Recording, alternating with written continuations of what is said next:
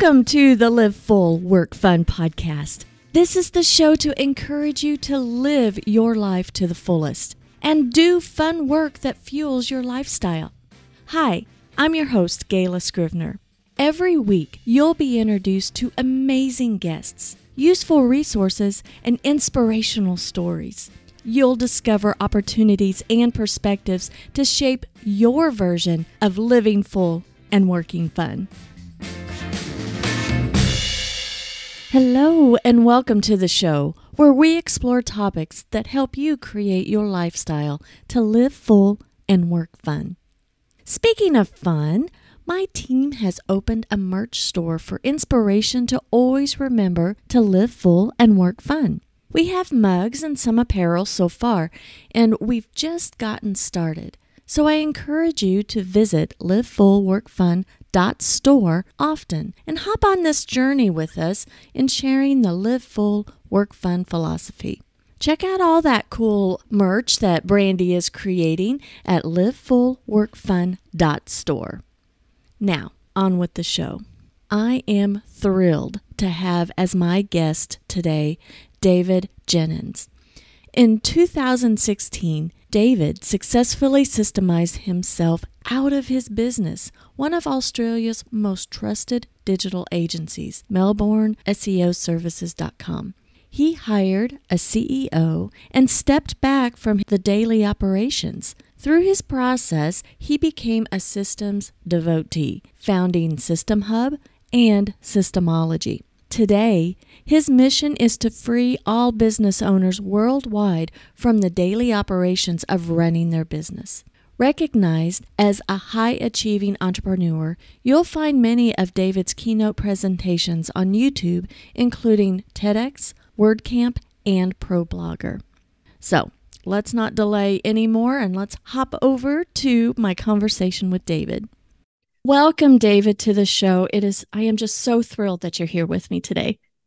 Thank you for having us. I'm excited to talk about systems with another person who loves systems, especially marketing systems. I love systems, and I have been a fan of your book, Systemology, for quite some time now. I don't remember how I came across it, but I have it as one of my top on my Audible that I refer to often. I just want to say thank you. I think it's such a wonderful book and the resource. And in fact, I love what you do and appreciate all the value you bring to folks like me, the small business owner. Very kind of you to say. And I wrote the book that I wish I had when I got started because I love systems and processes. And it's not so much the documenting. I just love the result of what the systems do. And I really felt like there's not a great amount of work on the how to. All the work that's currently out, a lot of it just focuses on the why to. And that was kind of really a big part of, thought, well, what would I want? And I tried to break it down into a system. I love it. And for many folks like me, creating a full life means that we want to be our own boss. We create a business and we want to do this because maybe we have more control over our schedules and then we can create financial freedom. But then we do it and we realize being an entrepreneur is really hard. It is super hard. And I think many of us find ourselves feeling stuck or trapped in the very business that we created. Was there ever a time that you felt that way? I think in every business that I start, like those first few years of business in particular, the business owner just grinds it out and it's easy to feel trapped. And sometimes you're easily able to step out, and then other times you get trapped a little bit longer. In my digital agency, which was the last business that I was involved in before Systemology, I was stuck in the operations for about 10 years, which I think is probably about maybe 7 or 8 years too long. So it's quite common. And usually, Michael Gerber talked about this way back when in his book, The E-Myth, where it was this idea of the technician having an entrepreneurial seizure. So it's the hairdresser who thinks, oh, because I can cut hair, I can run a hairdressing business, or because I'm a plumber and I know how to fix pipes, I can run a plumbing business. But very quickly, the technician realizes that it's two very different skills to know how to do the thing and actually run a business that does the thing.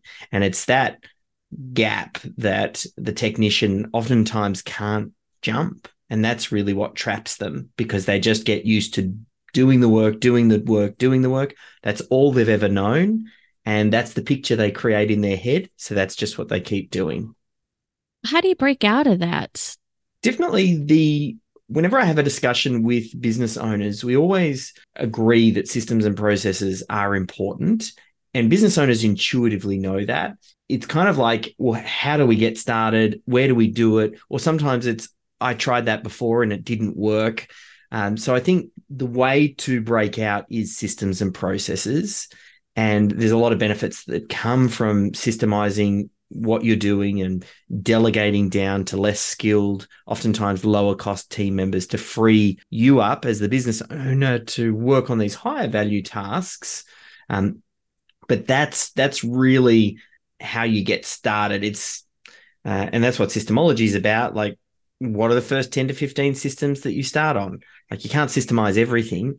You have to identify a handful to start with, the ones that are going to have the biggest leverage point, and then you go to work on that. And I think what makes it so challenging is that you don't see results immediately. Systemizing a business and building a systems-driven company is most definitely a marathon. It's not a sprint. And you'll put a system in place. You won't see much, maybe you save 5 minutes here, 10 minutes there. You put another system in place, save 5 minutes here, 10 minutes there.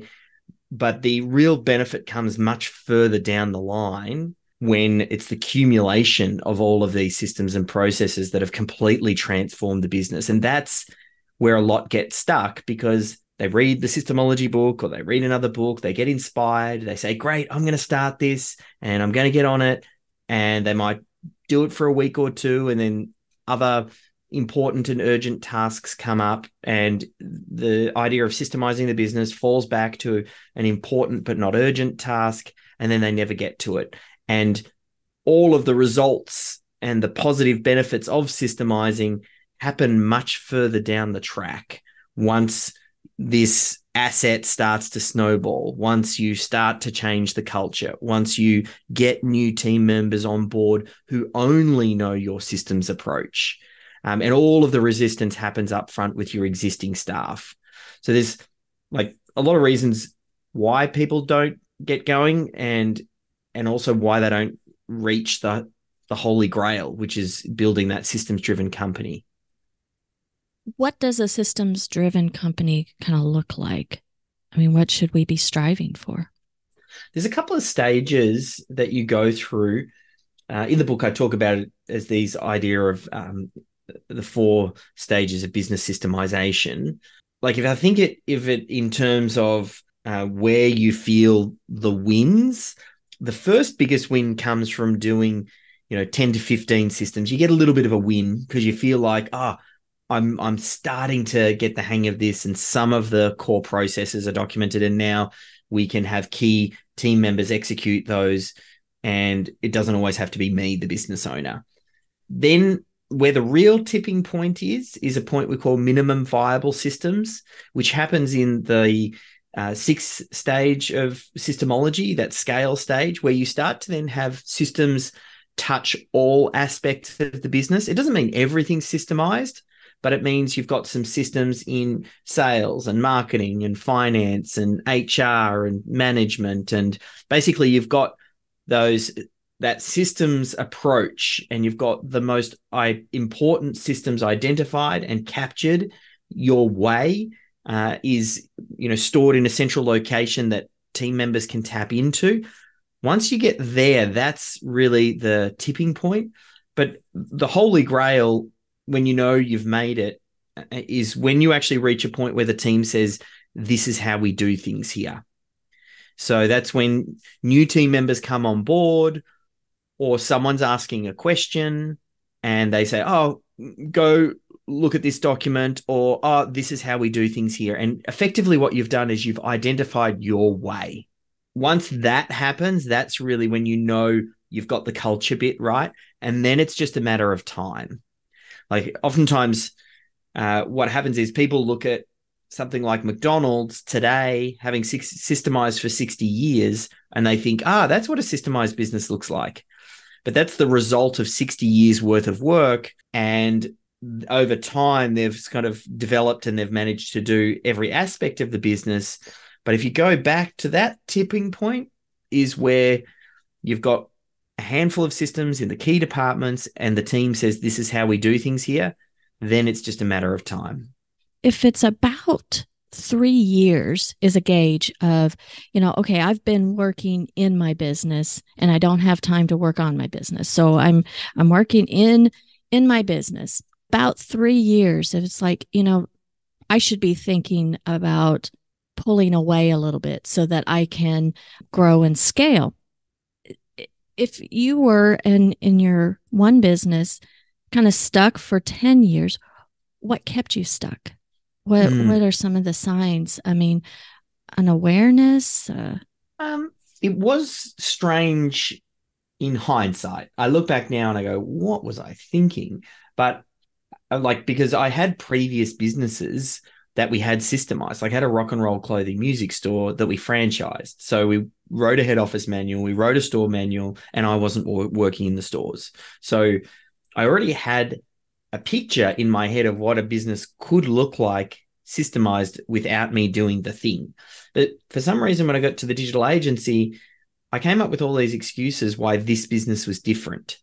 I thought, well, we're a creative digital agency and my team's not going to want to follow process because we're creative. And I thought, if I put systems and processes in place because we're doing digital marketing, the landscape is updating and changing so much, these systems are very going to quickly be out of date. So what's the point of getting a system in place?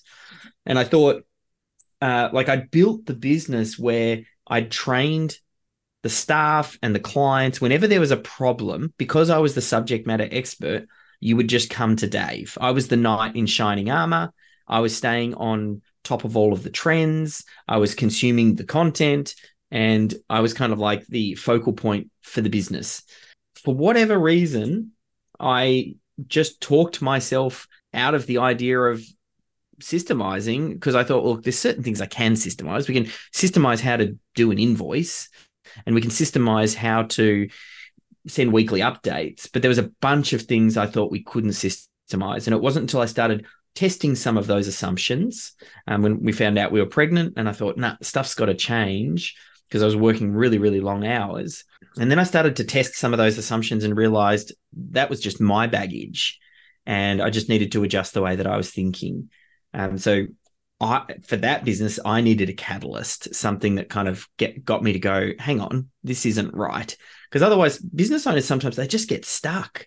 Like some business owners, it's almost like they hit a ceiling and they move sideways for years without any real growth because they're just doing it. And sometimes, you need something to shock you out of that.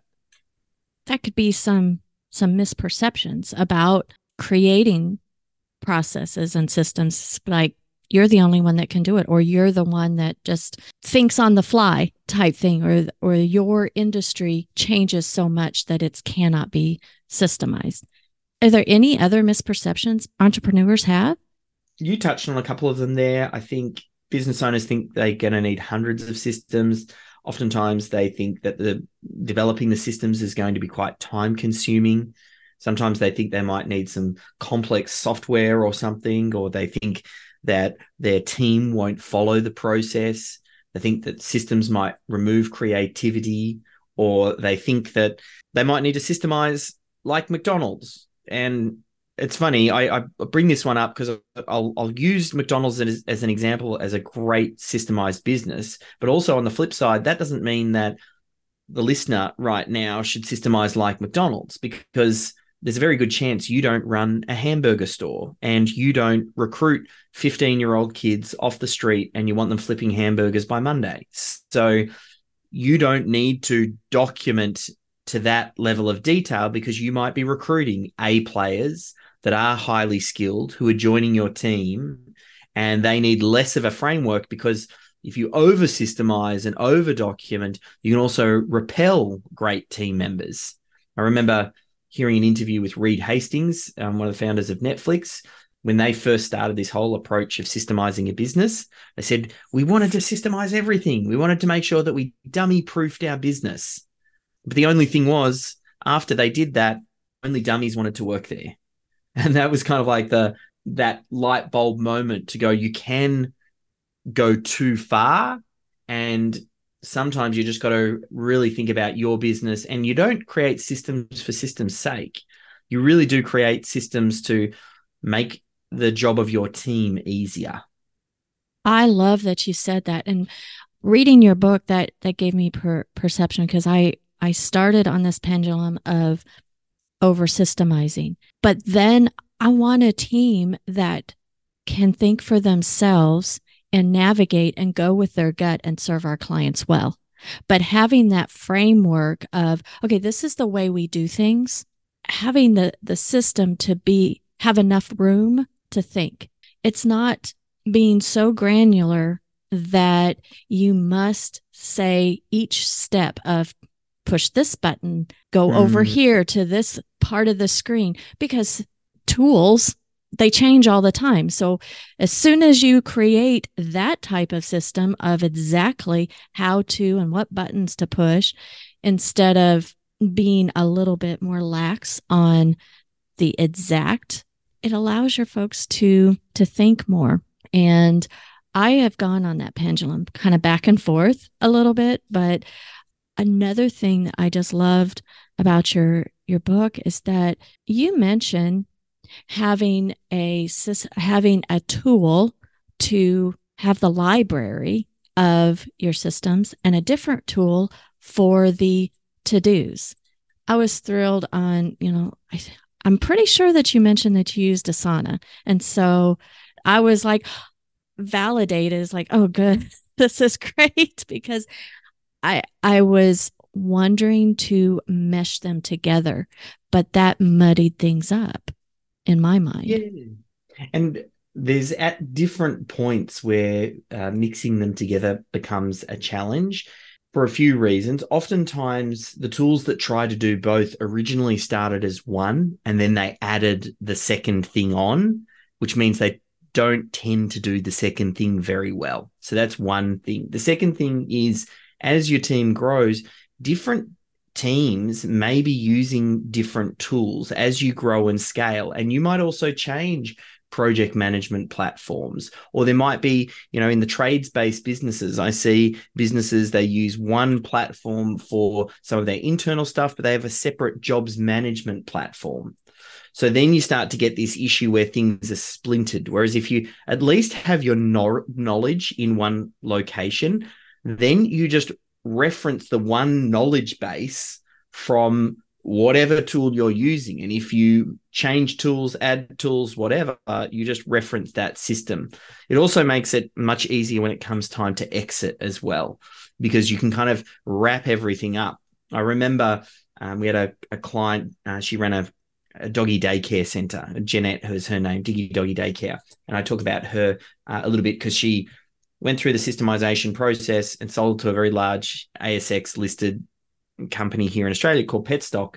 And what they purchased, they said two things. They purchased the financial performance of the store, and they saw the store as a franchise prototype, and all of the systems. They had all of their internal enterprise level project management platform. So what they did is they just took all of that knowledge base and effectively, sucked it into their systems. So it was kind of like nice to package it all up and say, right, here's all the IP that you're purchasing, and they could serve it up on a silver platter without kind of being muddied and buried inside a project management platform.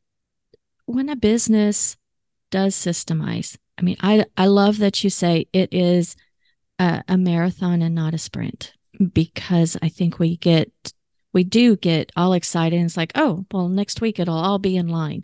But our business evolves. And if we're a very small business, small team, maybe we're a solopreneur, and before we even hire our first VA or any assistant, do you have any suggestions on what we should like document or have a system? Or should we rely on somebody new coming in to tell us what the system is? That's a create good that? question, because when I wrote the Systemology book, I wrote it with a specific person in mind, and you do need to make some adjustments if you're a micro team or even like a solopreneur, because it's written for the person who has a little bit of traction, has a small team around them, and is really finding themselves the bottleneck. The couple of micro changes that you need to make to the system are things like you can't over document when it's just you, because you don't really get any huge leverage from the fact that it's just you, and you're not going to be able to pass it to anyone anyway. So the way to think about it is you want to set up your folder structure in a Google Drive or Office 365 or something, like a shared cloud directory. And then you start to think about your different departments, and then you just start recording little videos of you doing the tasks and saving it into the relevant folder. So there might be issuing an invoice, and you record yourself 3 or 4 times issuing out an invoice, and just save those recordings in the folder. And then you find some other tasks, and you basically, over a period of maybe 6 months, you develop all of these little videos showing different aspects of the business. And then you make your first hire, if you haven't already got one, but some sort of virtual assistant who comes on board, who you give them a copy of Systemology, and you say, this is how we do things here. I need your help to transform some of these videos into basic checklists. Again, we don't need to go hog wild here, just very simple checklists combined with videos. You say to them, look, watch all 4, pick out the one that you think is the best, write out some bullet points, and then let's have a discussion about it. When you go through that process, the VA will start to identify which of those tasks they can do. Like, some of them will be more complex, and some of them they'll be able to go, oh, I can issue out invoices for you, or I can book that calendar appointment in. And effectively what they do in the process of doing the checklist is also identify which ones they can start to help out with. And that's the first step or two for you to be able to delegate down, because that's the real key here. Like, as we create a systems and processes, it's about passing down responsibility and freeing up higher skilled team members to work on only the tasks that they can do. So I always capture a system and a process as the vanilla or the blue skies version. If everything went just right and the client said yes in all the right places and everything was smooth and it was just as it should be for a chosen product or service, this is how it would happen. Anytime it falls outside of that, that's when you can escalate it to a more senior team member. They can take it. And that's when, like, that's the process of learning. You want the new assistant to have all of the underarm throws first, just so they can have a crack at it, get it right. Then over time, they learn exceptions, and they can decide if that gets built into a system or if that becomes on-the-job training. Well, I love how you broke that down to the solopreneur perspective, because they can start leaning into that before their first hire, and it's very applicable, even though your book is written for someone that does have a small team. Now, I know that you have other resources besides the book that go along with Systemology. Can you speak to those resources? Yep. So generally, if someone's starting out, I'll point them to like Amazon or to Audible for the book. Like you mentioned, if you're listening to this, there is an Audible version as well. And the book is useful and complete. I've got many clients who just take it, run with it, and had great success. And then for those that just need a bit of extra help, we have basically 3 levels. There's either a do-it-yourself, which is an online program, which is actually really tailored for the systems champion. So we talk about identifying a systems champion and it's training for them. Or there's a group program where the systems champion and the business owner goes through a program for 6 months, or you can work directly. We have consultants that we train up called systemologists, and they work one-on-one with larger businesses to then basically help deploy the technology in their companies. Do you have tools also? Did you have like a piece of software that you help document systems? Yes. Yep. So we do also have a SaaS, which software as a service, which is just a home for your systems and processes. That's called System Hub. And it's just a very basic, tailored, purpose-built piece of software to basically become a home for your systems and your processes. I love that. I've tinkered with that as well. And in your book, you direct the reader where to go and how to try it out, and I love it. Is there anything else that you'd like to share about systems? And yeah, look, anybody can build a systems-driven business, even if they don't see themselves as a systems person. It's about getting the right team members around you, and it's about leading this. Like, you don't have to be the person who does the documentation, and we actually encourage finding a systems champion and working with them, almost like I talked about with our solopreneur example a moment ago, which is you get a VA on board to help you out to do that first level of documentation. So starting the process, and if you have thought in the past, oh, I've tried this and it didn't work, or systems aren't for me because of XYZ, I'm hoping that